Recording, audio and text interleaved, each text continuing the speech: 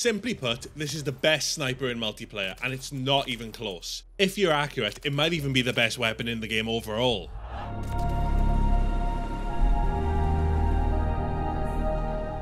With the build I've put together, you will be absolutely destroying lobbies. I've had more accusations using the longbow than any other gun, and I think that's a good gauge of how broken it is. This is definitely a must use before it gets nerfed into the ground. The longbow has arguably been the best sniper in the game since day one, but with the JAK Tyrant 762 kit, it transforms the already very good weapon into an absolute monster, hugely improving damage range and another boost to damage in general, with improvements to aim down sight speeds to add on top. The damage fall off is hit, but that isn't really important with this build, as you'll see with later attachments.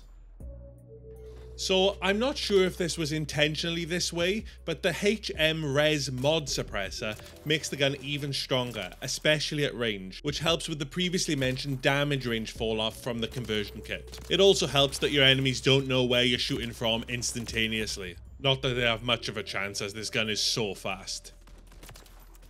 Speed isn't even remotely a worry with the longbow, as it's so fast even without attachments. I decided to compensate for the damage fall off even more, adding the Pro 99 long barrel to make it extra broken. This completely negates any damage range loss from the conversion kit, making sure that even at range nobody is safe from the longbow.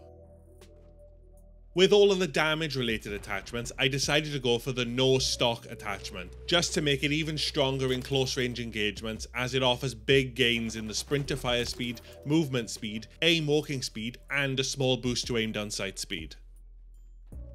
There is some debate on the effectiveness of the last attachment, but I felt like it really made a big difference, and that's the SAM Quick Bolt, adding a big boost to rechambering speed. Without this, the ratio between ADS and fire rate felt off, and I found myself timing shots badly when fighting multiple enemies.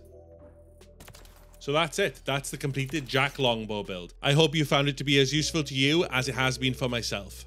But if you think I should have gone with a different attachment for the longbow, then let me know in the comments. But if you found this video helpful, leave a like and be sure to subscribe for more content just like this.